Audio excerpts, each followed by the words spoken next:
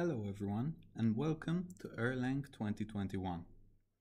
I am Matthew Allen Lebrun, and today I will be giving a presentation on Graft, General Purpose Raft Consensus in Elixir. This presentation has an accompanying research paper worked on by myself, Duncan Paul Attard, and Adrian from Calansa. Our tool, Graft, is open source and available on GitHub and the Hex Package Manager at the links indicated on screen. This presentation will be split as such. I will start off by describing consensus and fault tolerance, and then lean into Raft, the consensus algorithm used by our tool. I will then talk about Graft and how it can be used to build distributed and fault-tolerant applications in Elixir. I will complement this with an example demonstrating how Graft can be used to build a distributed and fault-tolerant key-value store. Finally, I will end the presentation with a discussion on the verification techniques used to support Graft's correctness. Consensus is used to provide fault tolerance to distributed applications. Fault tolerance refers to an application's ability to achieve its expected output in spite of failures occurring during its runtime. A basic analogy of this is taking a backup of a completed document.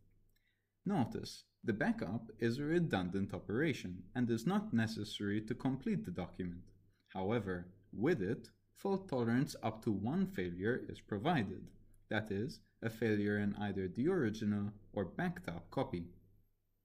For distributed systems, consensus algorithms are used to provide a degree of fault tolerance.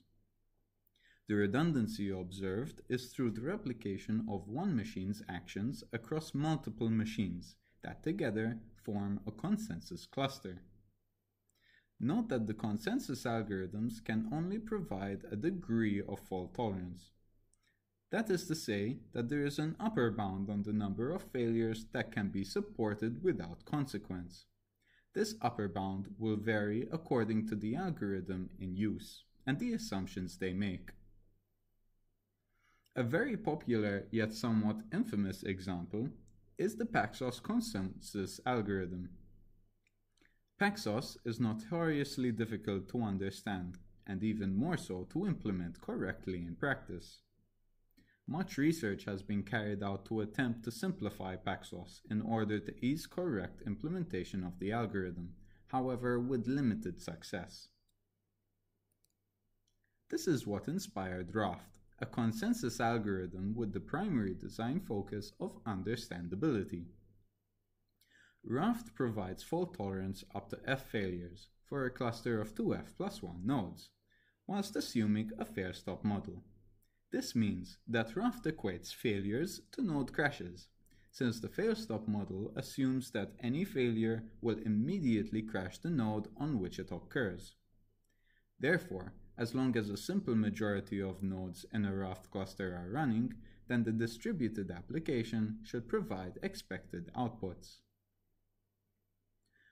Raft uses the replicated state machine approach, meaning that every node in a cluster can be viewed as if it were a state machine that has its own start state and transitions to other states based on commands that are sent to it.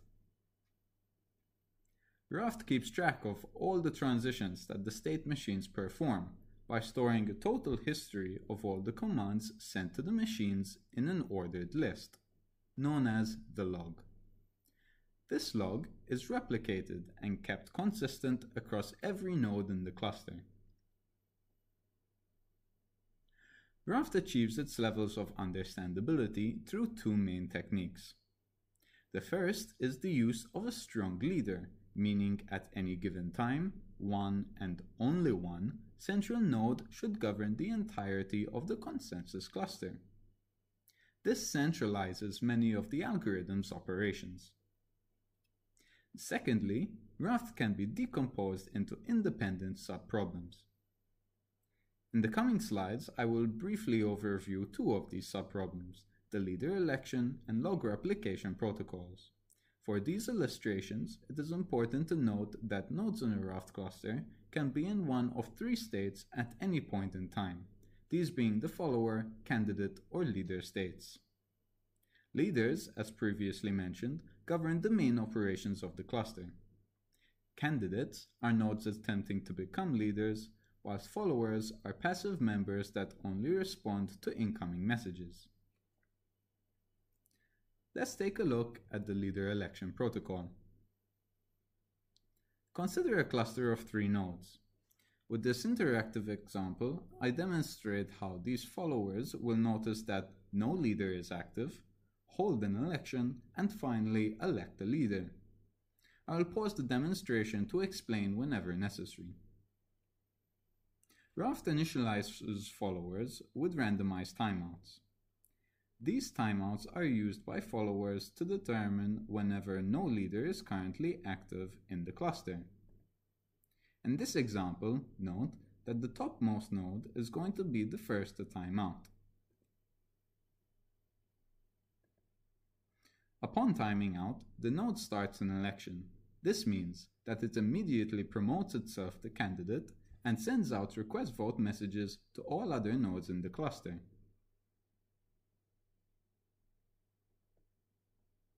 Then, the followers refresh their timeouts in order to prevent extra elections. They follow this up with a reply that acknowledges the receipt of the vote and also sends the successful vote back to the candidate. Upon receiving a simple majority of votes, the candidate promotes itself to leader and starts to govern the rest of the cluster. Note that the follower timeouts have not stopped. This is so that in case the leader dies, one of the remaining nodes will find out and hold a new election. However, to prevent unnecessary elections whilst the current leader is still alive, heartbeat messages are sent to all followers in the cluster. This simply instructs nodes to refresh their timeouts. This process is repeated periodically and indefinitely, as long as the leader is alive. Now, let's take a look at the log replication protocol. The goal of this protocol is to accept client requests, replicate the command sent by the client across all logs in the cluster, and execute the command to yield its return value, which is then sent back to the client as a response. Let's take a look at this in action. The client starts by making a request to the leader of the consensus cluster, with the command C to be executed on the replicated state machine. Once received, the leader appends the command to its local log without executing it. It then sends append entries messages to all other nodes in the cluster, indicating the command sent in the client requests. Once received, followers append the entry to their local logs, also without executing it. After this, an acknowledgement is sent back to the leader, indicating the success of appending the entry. Upon realizing that the entry has been replicated across a simple majority of nodes, the leader finally executes the command, yielding its return value. This is then sent back to the client as a response to its request. And the next heartbeat message sent out by the leader, all other nodes in the cluster will notice that the command is safe to be applied to their local machines. That concludes the demonstration of Raft.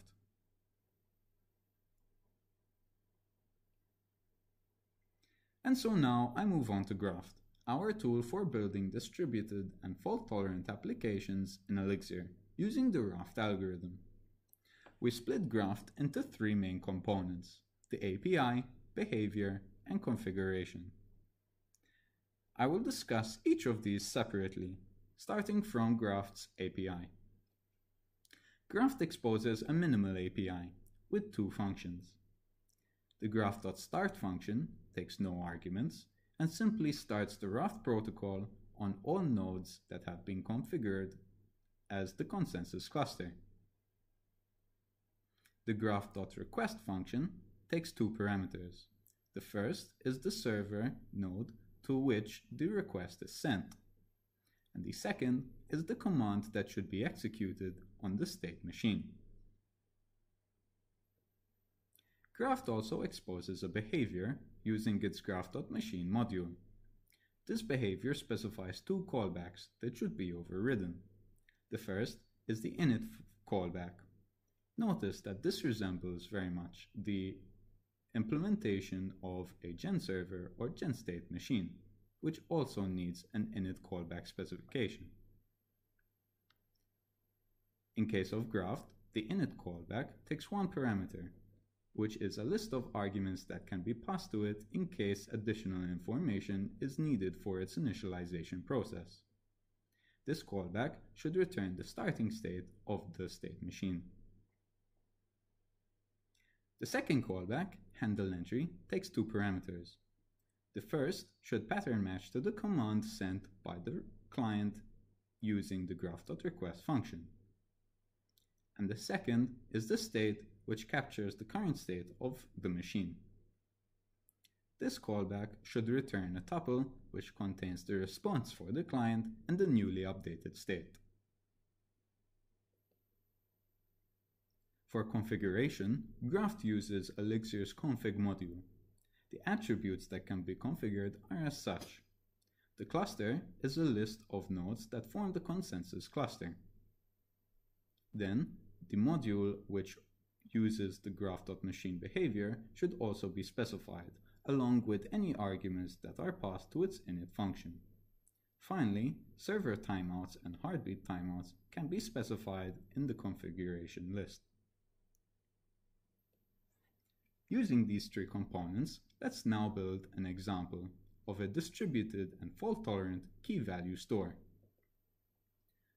We start by building a simple API for our diskv. In our diskv module, we specify two functions. The first, start, simply calls graph.start, which in turn starts the Raft protocol on every node specified in our configuration list. The second function, put, will be used to put a key and value inside our distributed KV store. This function takes three parameters: a server, the key, and the value. This function builds the command that is sent to our state machine. The command is as such, a three-tuple with the atom put, the key, followed by the value. Finally, it calls the graph.request function, specifying the server srv and our command com. In a separate module, we specify the use of the graph.machine behavior. This indicates that we should override the init and handle entry callbacks in order to specify the behavior of our state machine. Since no necessary information is required, the init callback will take an empty list as its parameter. It then returns a tuple with OK and an empty map, this map being the starting state of our machine. The second callback, handle entry, specifies two parameters. The first is a tuple with the atom put and variables k and v, corresponding to the key and value. The second parameter is s, representing the state of the machine. This function specifies a response for the client, which is an OK atom, and the new updated state for the machine, stored in new state, and this is simply the key and value put inside of our state s, using the map.put function, both returned as a tuple. Notice that this function exactly pattern matches to the command specified in our put API function, the three-tuple of the atom put, the key, and the value. Finally, all that's left for our application is to configure it. This example will use a cluster of 3 nodes, these being Server 1, Server 2, and Server 3, that reside on S1, S2, and S3 on localhost respectively. We specify the machine to be the diskkv.machine module. This is where we specified our behavior, the use of the Graft.machine behavior. And we also indicate that an empty list of arguments should be passed to our init function. Finally, we specify a server timeout and heartbeat timeout in milliseconds. Now that we have built our example, let's hop into an interactive Elixir session to test it out. We'll start off by calling diskkv.start. This returns a list of 3 OKs, one for each successfully started Raft protocol on every node. Okay, now that Raft is started, let's go ahead and put something in our KV store. We do this using diskkv.put. We'll send the request to server 1, we'll use the key Erlang and the value 2021. This returns OK. Remember, this corresponds exactly to the response message we defined inside our handle entry callback. I've taken the liberty to go ahead and extend the example to include a fetch functionality so that we can see that the key and value have actually been placed inside our KV store. Let's try it out. Calling diskkv.fetch, we send the request to server 1 with the key Erlang. This does indeed return the value of the KV pair we placed inside our store on line 2, that is 2021. Recall that Raft supports fault tolerance up to F failures for a cluster of 2F plus 1 nodes. This means that if we were to go ahead and crash this interactive Elixir session, we can go ahead and access the session for server 2. Given that server 2 and server 3 are still alive, we should still be able to call our put and fetch functions onto our KV store. Let's go ahead and call this kv.fetch. We'll send the request to server 2 with the key Erlang. This does indeed return 2021, as a simple majority of nodes in our cluster, 2 out of 3, are still operational. For the full example, I address anyone interested to my GitHub.